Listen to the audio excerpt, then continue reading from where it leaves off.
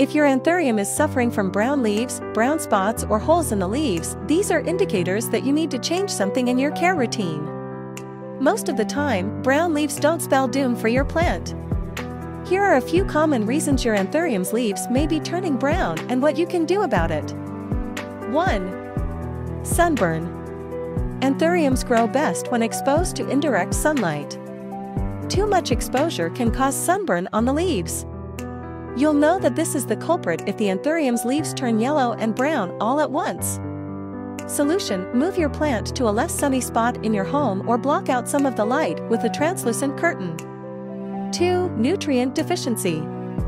Anthuriums need nutrients like nitrogen, phosphorus and potassium to thrive, so brown leaves may signal your plant isn't getting enough of the nutrients it needs. Solution: to prevent this problem, many Anthurium owners use a controlled release fertilizer, but if your leaves are already brown, you may want to use a liquid fertilizer for a few weeks until your plant recovers. Remember to dilute the liquid fertilizer to 25% of the recommended strength. 3. Age. Although Anthuriums are the world's longest living houseplant, it's natural for leaves to turn brown and fall off at some point. This is just part of your plant's life cycle.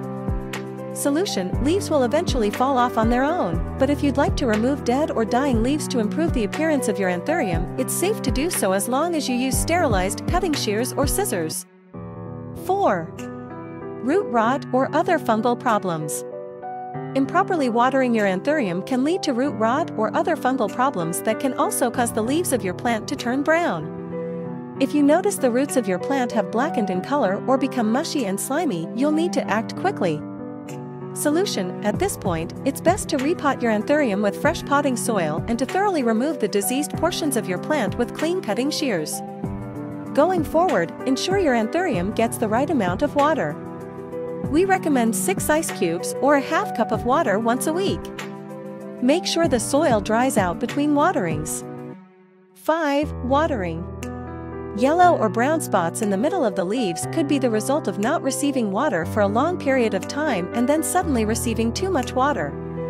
If you think your Anthurium is too dry, consider slowly improving its hydration levels over 3 to 5 days rather than in one afternoon. With the right care, your plant will continue to grow and thrive. See you next video.